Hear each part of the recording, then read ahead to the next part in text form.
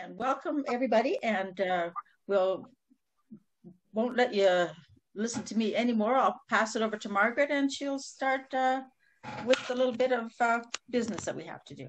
So, thanks, Margaret.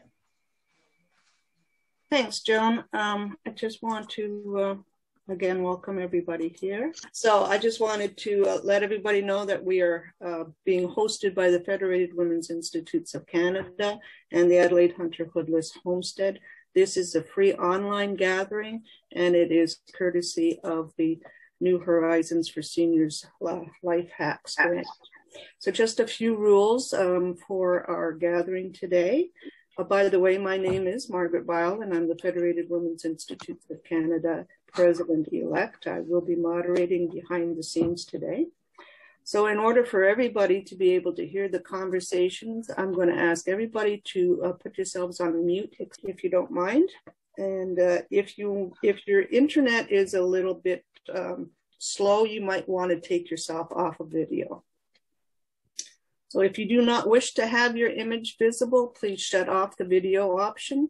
The Zoom meeting will be recorded and used on social media. If you have any questions, we'll answer them at the end of the presentation. So we'll move on to the videos that we're going to review. Margaret gave me the job of finding some presenters for this. And of course, I do everything that Margaret tells me. And so the first thing I thought, well, I better get some expert advice. And up in my neck of the wood in the northern Alberta or northern BC, I'm just on the border here, is a greenhouse that has, they're massive, owned by a family. And I phoned up the lady, and I said to her what I wanted. And I must have babbled for a long time. And she said, okay, I'll get someone to do it. I'll let you know tomorrow. And so she got back to me the next day and said, yes, she found. So she sent me the video. I haven't even seen it. Margaret has put it together and edited. So here we go from Marianne Rice from Hillside Gardens in Dawson Creek.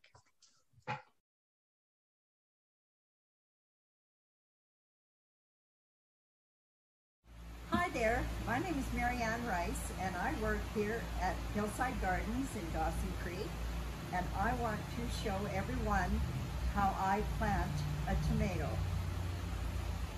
So here I have a good fair-sized pot, probably like about a 5-gallon pot, and this pot, it has a plug in it, and you always want to have good drainage, so you pull your plug.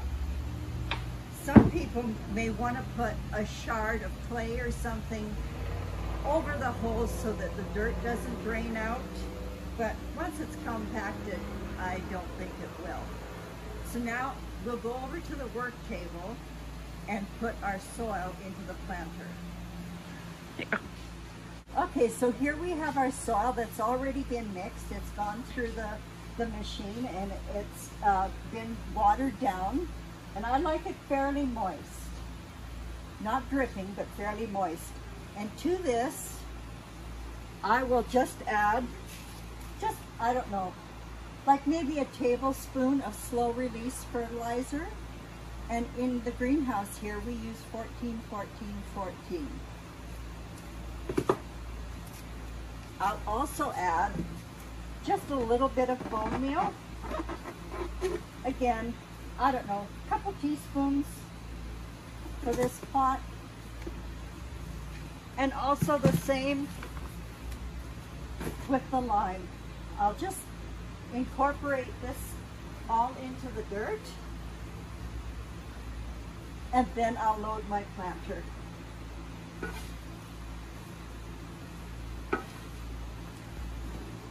Okay, so now I want to take my tomato plant, which is, this one's a big beef.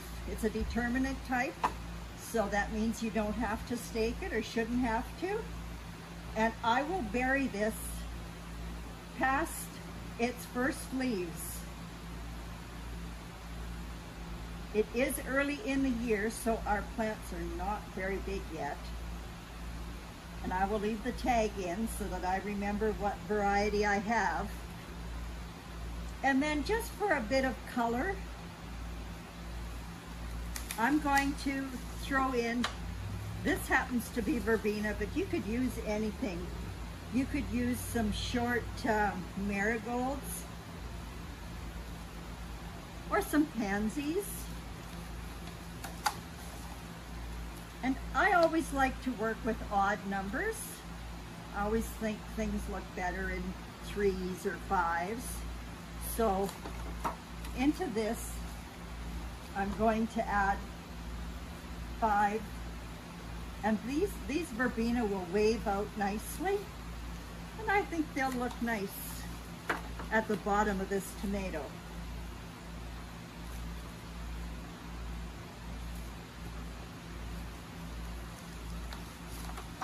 And I'll put a tag in so we remember what this is.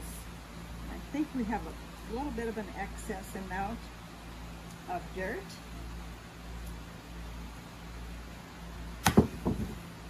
Give it a little shake, smooth it all out. And then just like a light sprinkling of water to wet it all down. And we have our pot. So today we're going to take this rustic old pot and we're going to fill it with soil and we're going to plant some herbs. So we'll just go over to the soil table and fill it with dirt. So as with the tomato planter, we're using the same soil mix again. We're adding some lime, we're adding some bone meal, we're adding just a little bit of slow release fertilizer, and I'm going to fill the pot.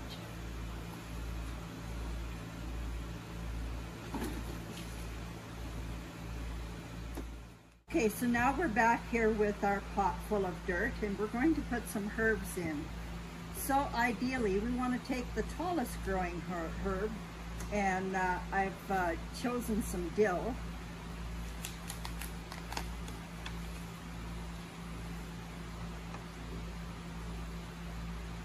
We'll put that in the center. So, and then either side I have chosen, there is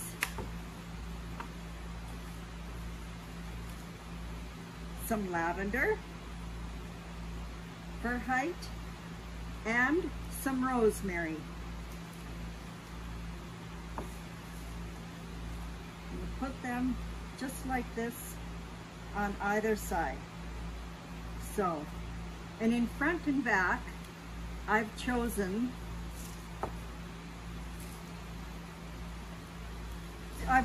some mint, which will hang over the pot.